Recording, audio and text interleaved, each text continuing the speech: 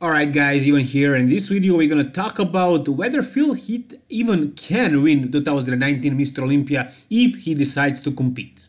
The reason why I'm making this video right now is because I watched the video from Nick Strength and Power in which he basically said that this YouTuber, it's a French YouTuber who uploaded a video on his YouTube channel talking how he talked to Phil Heath at certain expo, and Phil Heath told him that he is probably going to compete at the Mr. Olympia 2019.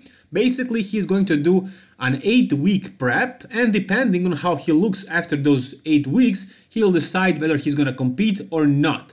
If he decides not to compete, he will probably never compete again. Now, of course, I don't speak French, I'm just saying what Nick said in his video, and also I don't know if this guy is telling the truth, nobody knows that, maybe he's lying, maybe not, but it does seem like Phil is going to make a comeback. I'm saying comeback, but it's not really a comeback if he competes again. He basically never really took a year off if he competes in 2019, but he said that he's gonna take a break, so it's kind of a comeback. Anyways, what do I think? Is he really gonna come back? Probably yes, because he's training super hard. He is uploading videos and photos of him on Instagram very frequently, more frequently than he was uploading back when he was the Mr. Olympia, actually. And he looks big, he looks very, very big, but is that going to be enough? Phil Heath lost in 2018, Shawn Rhoden won. And did he deserve to win it? Well, many people argue about this, there are a lot of different opinions, but my opinion, my take is that Shawn absolutely deserved to win it. Even though I'm not a huge fan of Shawn Rhoden's physique, I'm not a huge fan of Shawn Rhoden's personality, or the lack of it, neither am I a fan of what Shawn Rhoden did for bodybuilding. He basically didn't do anything since he became the Mr. Olympia, he was just having fun with his family, he didn't even train hard. We didn't see anything of him until that Pittsburgh Pro guest posing where he actually showed up completely fat, like it doesn't even lift, not looking anything like a Mr. Olympia should be looking like. And even before, if you guys remember, he also talked about Phil Heath, how he's not doing anything for the sport. Let me remind you, let me show that video once again. Congratulations to Mr. Olympia for what he has done, but I don't think he has done anything for the sport of bodybuilding personally. For someone that has won that many titles, what have you done for bodybuilding? I look at someone like yourself who was retired, and I'm like, wow, Jay's at the Army base.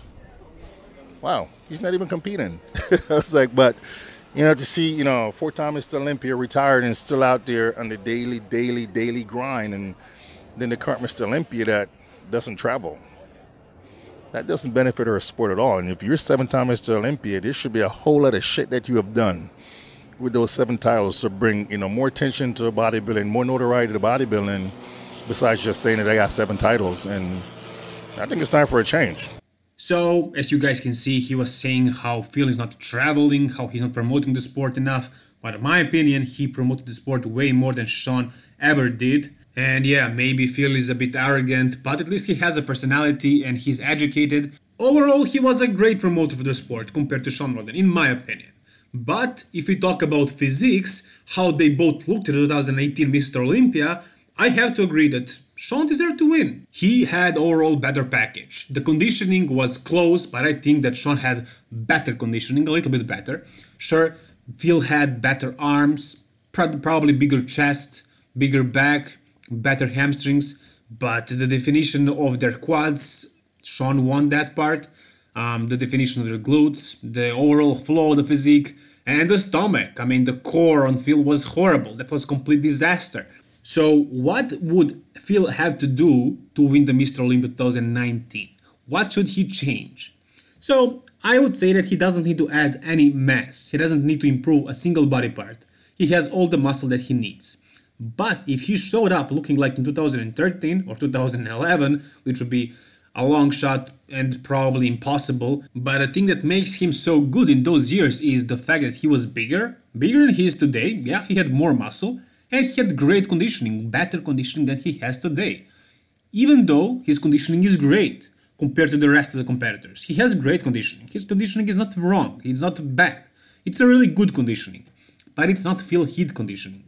And the reason why Phil actually won all those Mr. Olympias is because he has the right muscles on the right places, in the perfect shape, in that 3D look combined with that crazy conditioning is what made him look bigger and better than anybody else. He was always able to beat bigger guys, bigger than him, because he had all the muscle that he needed. He was so complete, he had muscles on the perfect places, and combined with that conditioning, as I already said, that was his winning formula. But right now, his conditioning is not ideal, it's not perfect in 2018.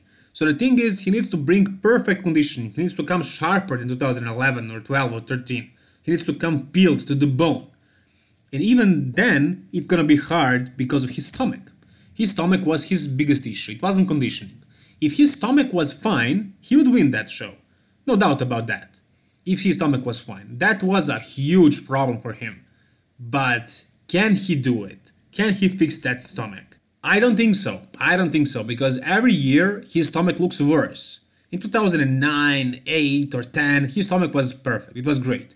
2011, where he won the show, the Mr. Olympia, for the first time, he looked okay. His stomach looked fine. It wasn't really noticeable.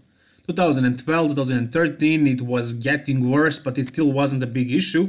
2014, it was very, very visible. 2016, he downsized a lot, so it wasn't really that noticeable. 2017, it was pretty noticeable, but not enough for him to lose. And in 2018, it was a complete mess, a complete disaster. But in that year, you had Shawn Rhoden, who was in great, great conditioning. Probably the best conditioning of his life. He was peeled to the bone, and he has a great structure. It's a Mr. Olympia worthy structure. He doesn't really lack too many body parts. I mean, he can improve a couple of them, but overall, he looks great. I mean, his body is very compact. It's a complete physique. And combined with great conditioning versus Phil, who wasn't at his best, who had huge stomach problem, it was enough for Shawn to win. So basically, all in for all, the reason why Phil lost 2018 was his stomach. His conditioning was fine, it wasn't horrible, it was really good, but it wasn't perfect. Shawn brought great conditioning on the other hand, a bit better than Phil's, almost the same, but he had no obvious stomach problem. So if Phil repeats the same conditioning with the same muscularity, but fixes the stomach issue, he will win the Mr. Olympia, nobody can reach him. That's not very likely to happen. I don't see how can he fix that problem of his stomach.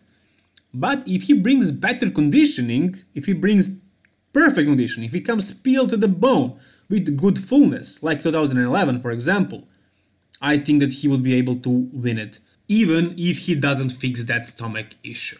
But that's just my opinion, guys. If you think I'm wrong, tell me in the comment section below why do you think I'm wrong. If you think that I'm right, however, tell me why do you think I'm right.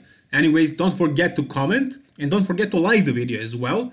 And don't forget to subscribe to my channel if you haven't already, if you want to see more bodybuilding content like this. So that's about it for this video, guys. Thank you for watching and bye-bye.